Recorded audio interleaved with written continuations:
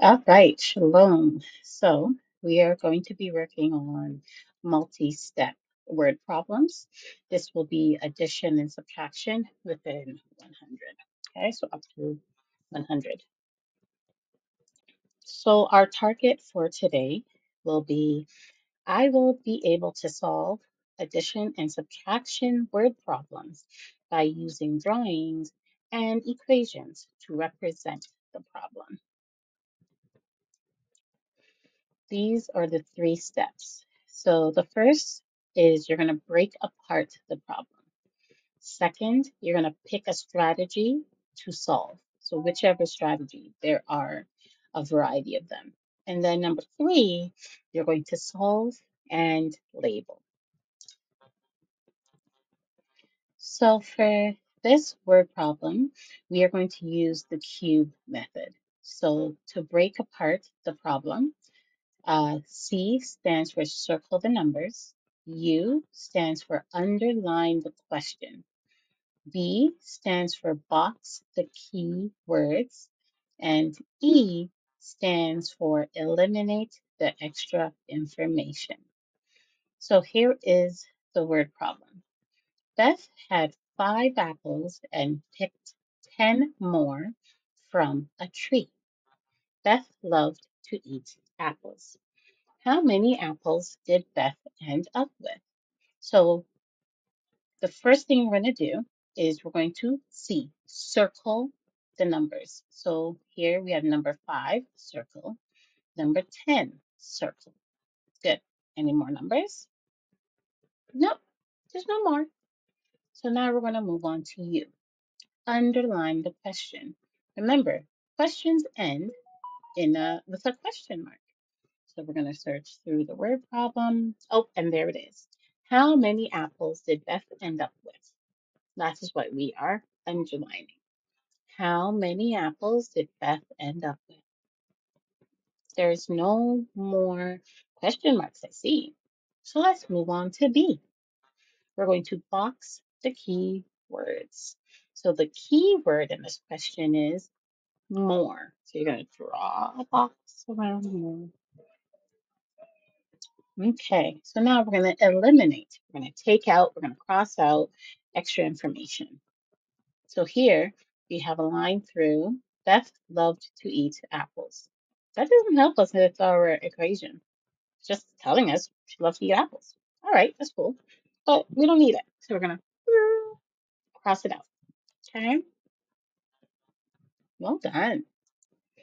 So now we're going to take the information from the word problem and we are going to use the strategy where we write it in like we have pictures, we have it in an equation, and we're going to figure out what is the answer.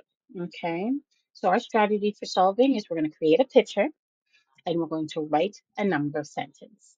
So the first one here in the first box, you see, we have the 5 apples because that's what it told us. 5 apples.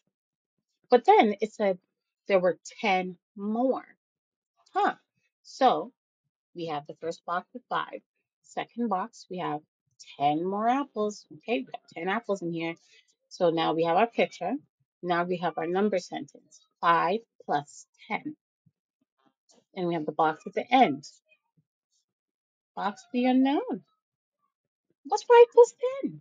Let's figure it out. Let's see. So I hope you've paused the video and you figured out the previous example. Now let's move on to the second example.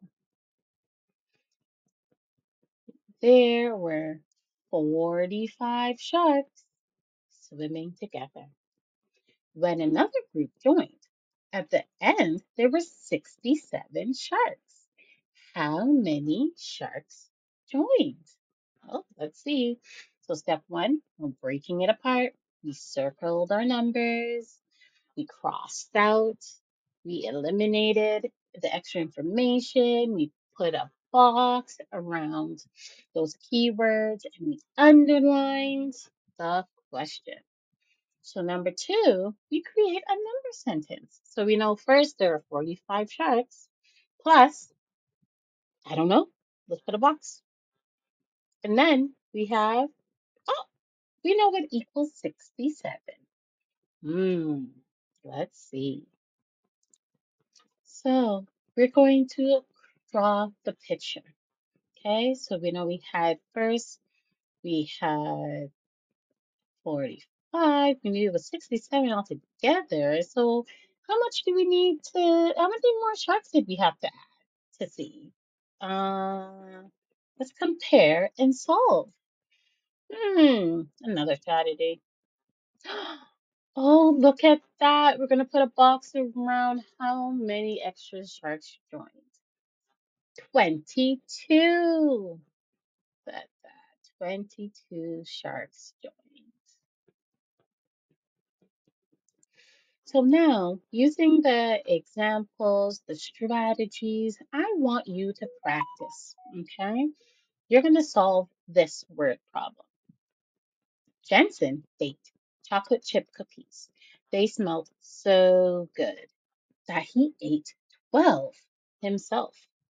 This left him with 25 cookies to share with his friends. How many cookies did he bake?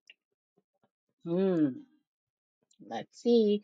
Remember to pause the video, work out this word problem using the previous strategies.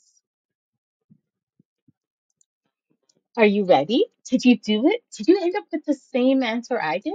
Jensen baked 37 chocolate chip cookies. If you didn't end up with the same answer, that's okay. We just go back and we just try again and practice and practice and practice. So here's a recap.